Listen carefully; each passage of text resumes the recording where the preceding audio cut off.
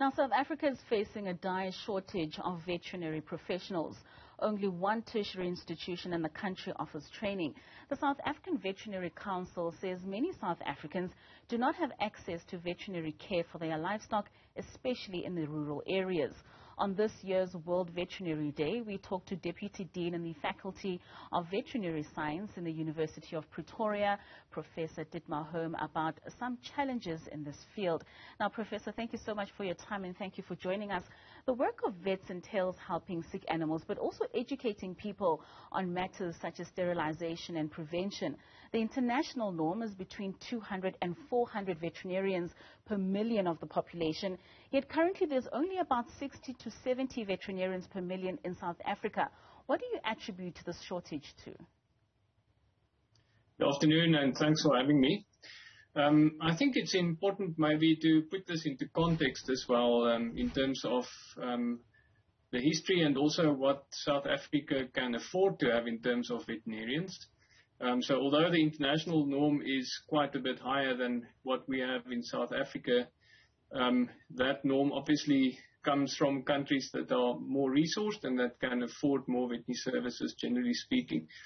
In South Africa, we've made major advances, in particular with the implementation of the Compulsory Community Service Program, the CCS program for veterinarians that was implemented in 2016, which really brings veterinary services to local communities, especially in rural areas where they don't normally have access to veterinarians. So that has really made a big difference in South Africa. In terms of shortages, otherwise, it's interesting to note that the veterinary profession used to be listed as a scarce skill in South Africa until the end of last year, but it's no longer listed as a scarce skill. So that makes one wonder as well, should it be listed as a scarce skill or not? Maybe that's something that should be revisited. So with this, Prof, how do you think we then should address this issue? Or is there even a need for us to address the issue of veterinarians being a shortage in the country since it's no longer listed as a scarce skill? I think we need to look at it scientifically. I think, unfortunately, we don't have very good data in South Africa on employment of veterinarians and migration of veterinarians within the country and also in and out of the country.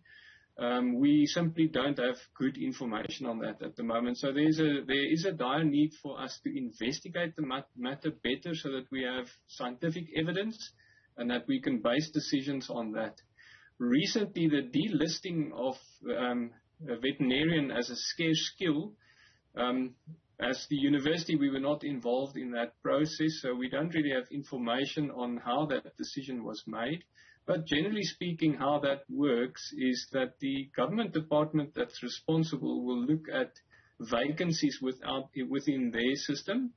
So in our case for veterinarians, that's the Department of Agriculture and Land Reform and Rural Development, or DELRID.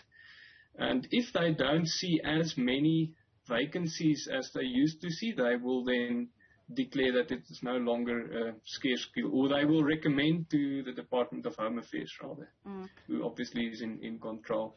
But I think the need for us in South Africa is to investigate the matter further, because we do hear from the university's point of view that there seems to be a shortage of veterinarians, especially in the private industry, and we need to respond to that, and we need better information. Most certainly, Prof. And South Africa has many areas in the country which are poverty-stricken. Unfortunately, in many of these cases, the animals in those areas also suffer too. Do we see a culture, particularly in those areas, of ensuring that our animals get checked and are taken care of medically? Yes, that's quite a challenge for us in South Africa, and the Compulsory Community Service Program was really intended to address that to quite an extent, and I think to quite a large extent that has been successful. What we still need to work on is to create awareness of the veterinary profession in those communities. Historically, these communities have not had veterinary services available, so often the people in the communities are not aware of what a veterinarian is and the role of a veterinarian in a community. And there's a lot of work for us to do there. And that must be an industry approach. So that must be driven by us as the university, responsible for the training, but also other stakeholders, for example, the Veterinary Council and the Veterinary Association, and also the Department of Agriculture. So with that, Prof, do you then believe that the collaboration between public and private veterinary service sectors could possibly assist with those rural areas and the problems that they face in terms of accessibility? Yes, absolutely.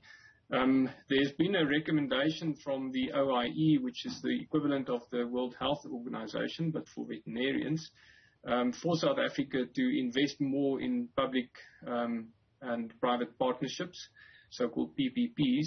And that's been on the agenda for a long time, but we're still waiting to see that implemented properly, which is quite unfortunate. And in my opinion, that was one of the problems resulting in the current situation that we have with foot and mouth disease, for instance, which is really a crisis in South Africa at the moment. Lastly, Doc, Prof, I mean, today marks World Vet Day. What activities do people normally participate in on a day like this in order to celebrate? For us today, the theme is actually on well-being, on mental well-being and professional well-being, because it is a problem in the profession worldwide, and we do want to create awareness of that. So for veterinarians, but also for the general public, to be aware of challenges that we have in the veterinary profession with regards to mental well-being. And that's something that the profession is working on internationally to try and address and to try and improve the livelihood of veterinarians across the globe. So if we want to celebrate anything today, we should celebrate mental well-being as a profession, as a veterinary profession, and this is what's happening across the globe today in terms of the World Veterinary Day. Thank you so much for your time, Prof. That's Prof Dietmar Holm, who's the Deputy Dean for Teaching and Learning for the Faculty of Veterinary Sciences at the University of Pretoria, giving us his account of what should be done in order for us to bring up those numbers of getting more doctors who will be taking care of our animals, and also ensuring that we celebrate this day, particularly in making sure that we take care of their mental illness. Thank you so much, Doc.